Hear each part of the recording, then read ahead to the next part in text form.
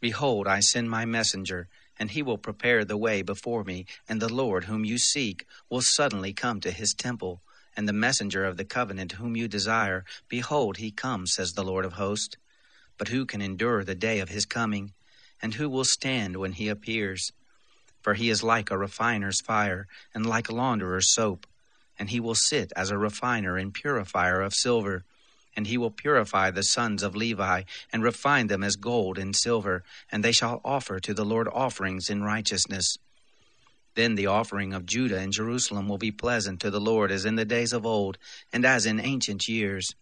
I will come near to you in judgment, and I will be a swift witness against the sorcerers, and against the adulterers, and against the perjurers, and against those who oppress the hireling in his wages, the widow and the fatherless, and who deprive the foreigner of justice, and don't fear me, says the Lord of hosts.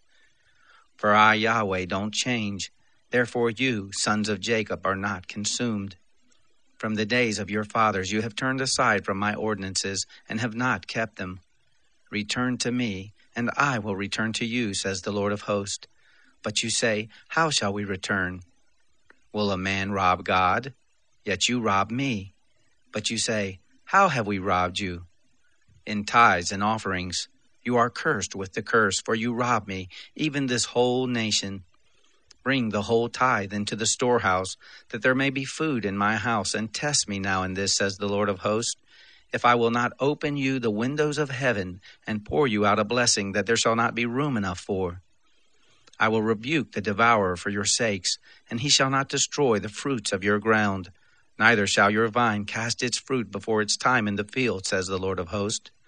All nations shall call you blessed, for you will be a delightful land, says the Lord of hosts. Your words have been stout against me, says the Lord. Yet you say, what have we spoken against you? You have said, it is vain to serve God. And what profit is it that we have kept his charge, and that we have walked mournfully before the Lord of hosts? Now we call the proud happy. Yes, those who work wickedness are built up. Yes, they tempt God and escape. Then those who feared the Lord spoke one with another, and the Lord listened and heard. And a book of memory was written up before him for those who feared the Lord and who honored his name. They shall be mine, says the Lord of hosts, my own possession in the day that I make, and I will spare them, as a man spares his own son who serves him.